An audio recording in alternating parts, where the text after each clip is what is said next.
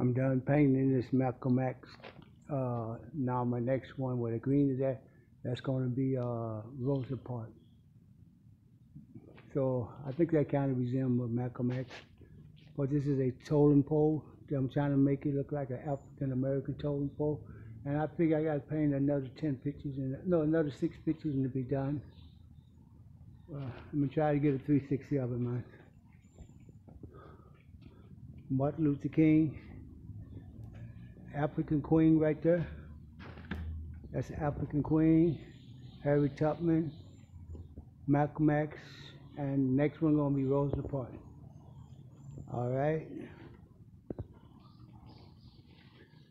It was kind of hard to paint because there's no African American totem pole that I can draw some inspiration from, you know.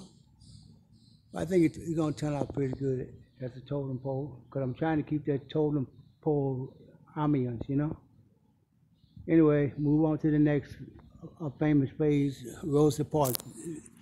She's gonna be the next one above that green space, Rossed out.